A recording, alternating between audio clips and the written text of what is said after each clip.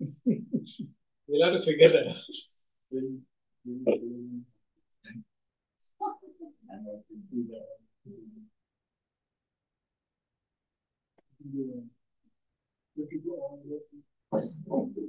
All right, folks, welcome back to our Saturday session, April 13th, on agents. In the morning, we covered MEM-GPT. We saw how it could. You can use the same LLM without fine-tuning or anything, but just change your perspective. Think of it more as sort of in the framework of an operating system. And you saw with its RAG ability and memory management, how well it could have a conversation or could reason with long documents. The paper that I'm going to talk about now is called Gorilla, and I don't know if I have added the links. I really hope I've added the links, otherwise I'll do it right after. Oh, here it is, Gorilla portal. And I've added the research paper also of Gorilla. I hope, yes, here it is. So we're going to do a paper reading on it, but it's best to first illustrate what it can do. So let's go and see a practical example. This is the Gorilla's blog of functions. You can read through this, but more importantly, let's go and play with it directly. What I'm going to do is just go to a Colab notebook with it. Let's see what it can do.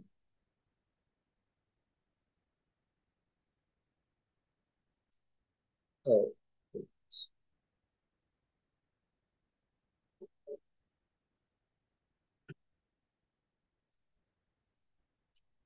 So best is to first, even without introduction, see it run. I'll just run the first cell and ignore all the things that are written here at this time. We'll come to it a little bit later.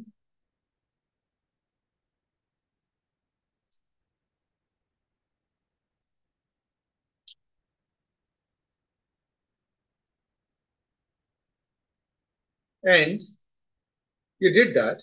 The second cell I could run, it says prompt. I would like to translate something from English to Chinese. Right? So what are you saying? You're giving it a very high level request, isn't it? And what if it could not just give you the translation, but it could produce for you the code that will be the translation functionality. Right? And sure enough, when you run this, look at this part of the code, guys, from blah to blah. Now, you can say, well, big deal. I can get that from GPT-4 or GPT or any of the older models. So what is impressive about it? Can somebody point out? It might not be obvious. Go ahead. It loaded a fine-tuned model. No, that is all right. Ignore that. But the output, when you look at the output, right, what is so special about the code that it produced? It also has test code. This is an example code. Gives an example code. That's true. See, it's not so obvious what's unusual about it. First, let me point out. First of all, how in the world did it figure out that it needs to use the transformer API? Now, you can say, well, so what? These commercial GPTs, they also have figured it out and they have memorized all the APIs and done it. What is not so obvious is that if you were to try a lot of these examples, those of you who are using GPTs for code generation, I don't know if you notice that it doesn't always produce the right code. It hallucinates. Quite often it hallucinates. How many of you have seen that? Right? It's sort of, you have to tweak the code. It will very confidently produce something that looks correct but doesn't work. Now, the point of Gorilla is that, and this is where the code generation ability kicks in, it almost always generates the correct code. Right? And what it is think of something like many of you know about commercial portals, right? The integrators like Zapier that provide you integration with 1,000 third-party tools. It will connect Slack with God knows what, Salesforce with this, with that, and so forth, integrators. But can you imagine that you have a zoo of APIs? Just give it any public API, add it to the repository. It already knows a vast number of them, a large zoo of APIs it knows.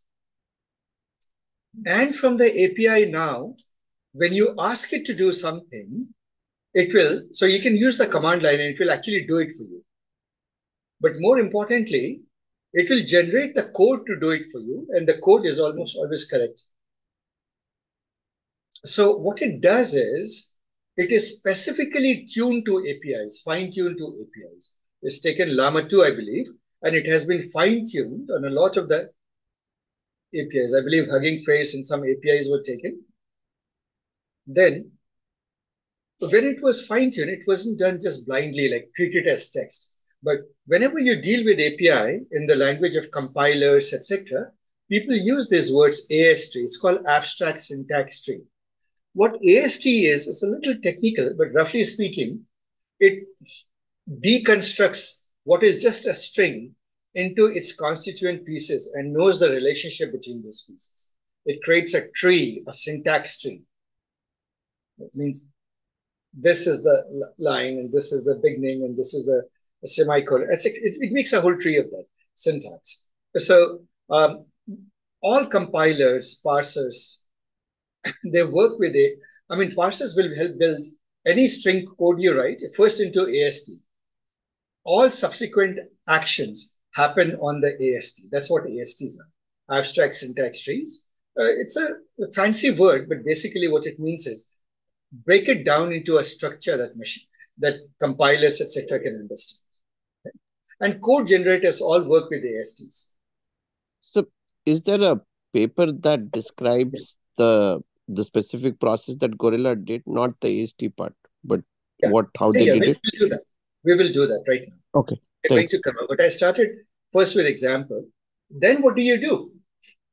The second stage is it stores the AST as the document for every API call. And now what it does is the world is full with APIs, and those APIs keep changing, isn't it? And also the subtlety is quite often two function signatures can look rather similar. You have to be a little nuanced to understand what does what, right? And it has been fine-tuned to understand those nuances and to figure out correctly which of the functions that you should use. And it does it very well. I mean, I don't know, if you look at this, do you realize that it says translate into, this is the task. If you're used to the pipeline API of transformers, this is dead obvious, isn't it? Give it a model, give it the task. Task is translation, EN to ZN, and return the translation. Give process data, this is it, and it does it correctly. Right? You can play around with it and see that it does. Let's give it a more complex task. You say, I want to build a robot that can detect objects in an image, some object. And we will go into this because this is a little, but first let's look at the code. I hope you are suitably impressed that it comes up with reasonably, like the point is that this code is a little bit more trustworthy than what you would just get in an LLM, which can easily hallucinate. Okay? So it is specifically tuned on that. And I think this is quite remarkable. I would strongly, many of you are using the LLMs for code generation, and you realize that something that has been precisely trained to deal with APIs, when you have software engineers in your company, what are they? They're just precisely trained machines to integrate one API with another API to get some things done. 99% of that's what they do, right? Well, to replace them all comes Gorilla. This is the end. So I can do agents by myself. The end of something. I've been saying over and over again, software engineering as we know it is dead. I hope today the gorilla is here. Right? And it does that. And let's look at the way it reasons. It's quite interesting. I want to build a robot that can detect objects. Do you see the hierarchical way it goes? Domain, computer vision object detection. Right? Then it says API call. What is a good model? It realizes that you could use data. By the way, we did data, right? Do you guys remember data? We did in our object detection. Right? It then determines that a good model to use would be this. Right? It does that. And then it says, okay, Hugging Face, who is the provider of that particular thing? This is a Hugging Face explanation. And then it writes its own steps. And once again, you see the whole, we are in the world of agent and agent reasoning. You see how well it thinks to input. Chain of thought. Sort of, thinking it through. Reflection. Yeah. Import the necessary components from the Hugging Face library, torch and PIL, breaks it down to a step, open the image using PIL, blah, initialize the pre-trained data, generate this, pass this thing, and then it does it. And this code is literally a realization of that, right? Not only does it write code, it even writes this understanding of what it did. If only your developers could be doing that. So as recent explanation, it gets into its training data, what the abstracts and that's reformulates it into code. It reformulates it into code. Exactly. Once it has broken it down into steps, now it is doing a RAG on its ASTs database. Right? Retrieving the right ones, the most appropriate ones. And do you see how powerful this whole idea is like RAG, etc. It's really taking it to the next level when RAG meets agentic reasoning, how well it goes. Right? This is it. And I don't know about you, but paint me impressed. Sanjeev, that AST is a tree-like structure, while here it is a sequence of them. No. AST is a representation. It stores that in its RAG, in its repository. It indexes that as a document. The document that it indexes is the AST. Are we getting it? So then what will happen? When it searches for this, some of the ASTs will come up in the search results, stop, and then it will determine which is the most relevant AST, and therefore use that AST to forward generate the code. And that AST to generation of code is agent. Is agent doing it? This is it. The LLM doing it, right? As an agent-like thinking. And isn't that beautiful?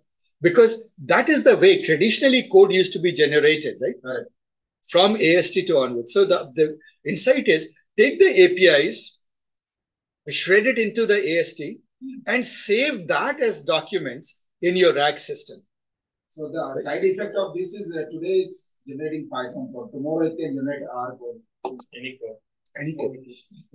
Yeah. And the beautiful thing is because it is search-like, what do search engines do? They keep updating. The moment website changes, they update themselves. So the moment the API changes, your developers are probably not informed. They were sleeping, but this guy knows. Gorilla knows. Yeah. Right?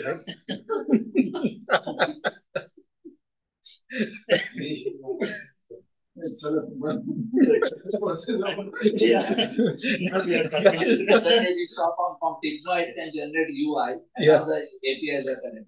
Right. And you could do it. Like it can do it.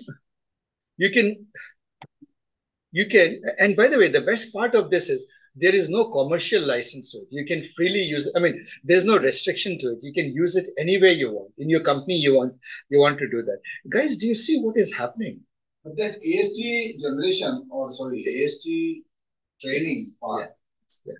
So that will come to them. That is what we'll do. Okay. What are the technical details of how it did it? No, basically, let's say if we want to create a specific AST part for our code base. You can do it. It can do that. That's what I was. Yeah, you can do that. For internal. Yeah. Okay. And you realize that, guys, they encourage you actually to install it locally and to fine tune it on your own data. Right? This project is very good. You don't want to do that. No. In a way, it is like we can create. No, you become super productive, right? Yeah. You run it in your house, and then in the morning you say, "Yeah, I wrote 5,000 lines of code." Yeah, you're checking code and just no, you can do it for yourself. Yeah. So, anyway, guys, I keep telling you that the world has changed. Now we're coming close to the end of the boot camps. And I hope there's no doubt in your mind how much the world has changed, isn't it? Anybody still wants to go back to their old software engineering jobs? So more than excited, you're scaring us towards the end. This is horror movie.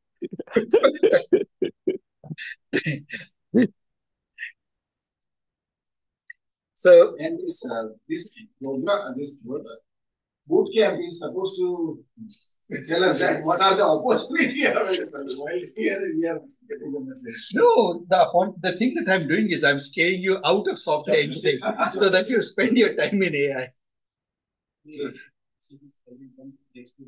Yes, come to the next boot camp.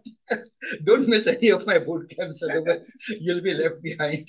So, Prakash, you have all these tools. You just check in 5,000 lines of code and go for the execution. Nobody will see you. Yeah. So, guys, this is the big message. Large language model connected with massive API. So, by the way, when they mean massive API, they really, it's not a toy exam. They have gone very, very serious about it. Sorry to interrupt. Important question. So for this, they just need, this is not trained on the example data, right? They are just trained on the API spec. All the APIs, yes. API specification. Yes. All the data, yeah. And it's amazing. And here's the thing, by the way, download, you can run it on a command line. There's a Gorilla command line. And it looks very funny. The prompt is Gorilla. And you say, Gorilla, do this. And here it is. It comes out with code. And you're like, if gorillas can do this, what's left for us? It's Darwin in reverse. Next stage of evolution for mankind is gorilla. Hey, I'm joking. Software. Yeah. Okay, guys. So, jokes apart, let's get serious about this paper. How does it do it? So, large language models, let's say they're abstract, have seen an impressive wave of advances recently, with models now excelling in a variety of tasks such as mathematical reasoning and program synthesis. So you see that they can do some level of code generation. This is, however, their potential to effectively use tools via API calls remains unfulfilled. So what they are saying is this: some things they can do, but they can't do it well. Actually, this is a challenging task even for today's state-of-the-art LLMs such as GPT-4, largely due to their inability to generate accurate input arguments and their tendency to hallucinate the wrong usage of an API. I cannot emphasize this enough. Let me say that in big bold orange.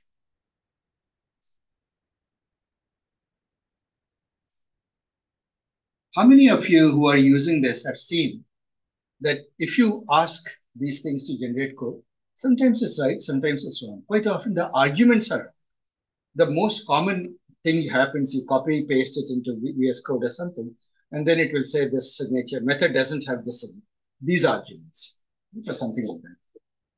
We released Gorilla, a fine-tuned llama-based model that surpasses the performance of GPT-4 on writing API calls. When combined with the document retrieval, basically, Gorilla demonstrates a strong capability to adapt to test time document changes, enabling flexible user updates or version changes. It also substantially mitigates the issue of hallucination commonly encountered when prompting LLMs directly. And that is an important thing. It substantially mitigates. We will see that there's an action in one of the first examples. To evaluate the model's ability, we introduced API Bench, a comprehensive dataset consisting of Hugging Face. That is another contribution the paper makes. There was no benchmark that would test how well LLMs can use APIs and then produce code. So they create one. The successful integration of the retrieval system with Gorilla demonstrates the potential for LLMs to use tools more accurately, keep up with frequently updated documentation, and consequently increase the reliability and applicability of the outputs. So guys, do you see that whole agent world, tools, using tools, reasoning, retrieving things, and so on and so forth? It is there. Gorilla's code, model, data, and demo are available in this website, which is what we visited. Now, before I go into anything, just look at the examples. See, the examples are subtle. It is not so easy to tell that it was wrong. Help me, you give it the prompt, help me find an API to convert the spoken language in a recorded audio to text using TorchHub. This is very specific, right? So, what does in TorchHub? Domain, speech, API provider, blah, code is this. The only problem is load does not have this there at all, right? And result.transcribe doesn't work.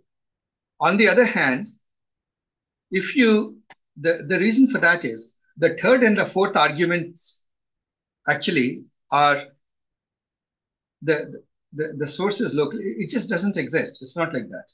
Right? Now, cloud also gets it wrong. You notice that, right? The wrong library. It uses, you ask it to use Torch Hub. Instead, it uses Torch Audio. Right? Now look at Gorilla. And this is it, guys. When you want your code quickly, the last thing you want to do is iterate over hallucinated code. Right? And it gets it right. And it was a very precise instruction. It wasn't that easy to get it right, just like that. And it gets it right. What it shows, the graph below that is important. It shows accuracy. So again, first of all, notice that this direction is better. Now, you want to go top left. Accuracy of Gorilla is high. Hallucination of Gorilla is very low. Do you see that, guys? Right? Relative to that, GPT and cloud, they seem to delight in hallucinating. So they're pretty far behind. Likewise, the llama doesn't hallucinate that much, but its sort of accuracy is pretty low. Gorilla does well. Likewise, with retriever added to the system, it does even better. Then with GPT retrievers, etc., it begins to do. So anyway, the gold standard is Gorilla tends to do very well. Now, how does it work? What does it do? What's the method by which it does? So this is what it does. A system for enabling LLMs to interact with APIs. I think this paper is best explained just using the figures. Once you got the big idea, right, it is relatively easy. A system for enabling LLMs to interact with APIs. The upper half represents the training procedure. So what do? Suppose you have the Torch Hub API. Look at this. This is the API. From the API, what can we extract? Like all of you are familiar with PyDocs. What can you do? You can extract the signature. You can build the AST, right? Abstract syntax tree. You can get this documentation out of it, right? Anyway, for each of the things, you can represent it as a JSON, right? And now comes the concept of self-instruct. What is self-instruct? See, self-instruct was a groundbreaking paper, which I wish I had covered before, but I'll explain it to you succinctly. It is, I think, WHO 2022 paper.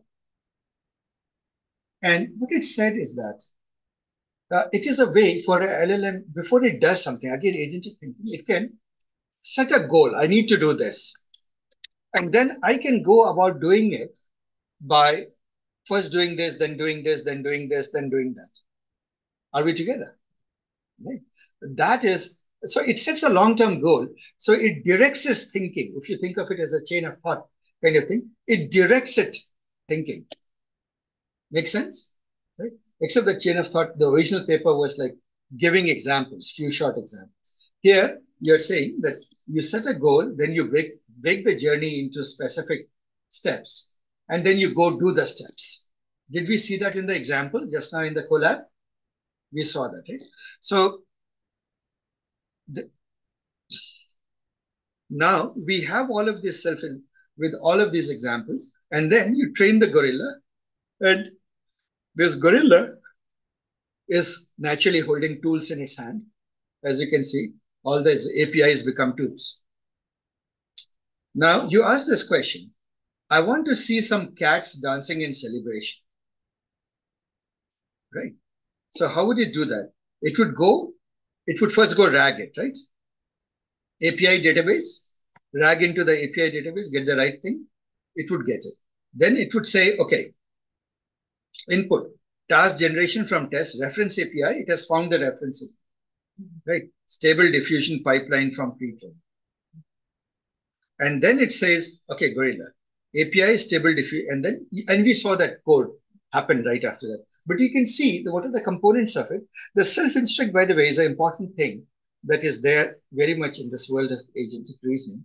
What this? Why don't I do the Wednesday paper reading on self-instruct and the related papers? Right? Yeah. One more thing I wanted to mention, maybe it is important, that I have, for a lot of these, right, I have created little, on the course portal, if you go to the course portal, I believe not in this course, but all of you have access also to the introduction to LLM. You notice that there's a glossary here. And I don't know if you guys have been paying attention to that. A lot of the terms, okay, yeah, self-instruct, I have a whole section on this self-instruct. Right? And how about this? This Wednesday, I'll read the first paper that started this whole self-instruct. But basically, this is what it is. It's a way of getting to a goal, setting a goal, and then reasoning through how do I reach that goal. Right? Oh, this is Wong's paper, Wong, and 2022, and followed by yet another important paper in a monologue by, again, Wong, 2022, and planners. Planning, remember what did we say? Agentic reasoning has planning into it. And more, what we are seeing is that LLMs, the new side of LLMs, that they're very good with agentic reasoning. They are planning, breaking it up, doing things and so forth. So let's leave that aside. Let's go back to what we were doing. So that's a good question. Yeah. So self-instruct obviously seems different from pre-training where we mask some part of the system. Completely different. It is like, I need to do this. So see, you saw that example. Here we go. Where was that collab? Import, blah. You see it, instruct itself. You see that, right? That is that. Right? So, and suddenly, you get dancing cats. But guys, just ponder over it for a moment. You gave an instruction like this. I want to see some dancing cats in celebration. It's okay. You can go get an image like this at some application. But imagine getting the whole code to do it just like that. Not bad, right? But fun begins when you mix APIs, like, do this and then do this and this from this API. You see how you can create the whole mashups. Now you have mashups automated effectively with the APIs. So yeah. The instruction generation, that's just few shots of the line. Yeah. It's not particular to your initial query. No, it has nothing to do. It's just relevant to what. Yeah, exactly. This is it. So guys, I want you to do one thing. I want to keep this one paper reading a little. This is the whole tree, the AST subtree match to evaluate. Right? How do you do that? This is walking the subtree model, etc., etc. So it needs understanding of AST, which I think most of you do understand what it means. But anyway, if you look at the benchmark numbers, of course, they're very impressive and good. Gorilla does quite well in these things. Is it practical? Is it being used? Oh, heavily. Gorilla, if you go to the Gorilla website, there is a lot that is happening here. If you go to this is the home of Gorilla, and look at the blogs. This is literally a little corner of the world in itself. I would strongly encourage you to go read these papers.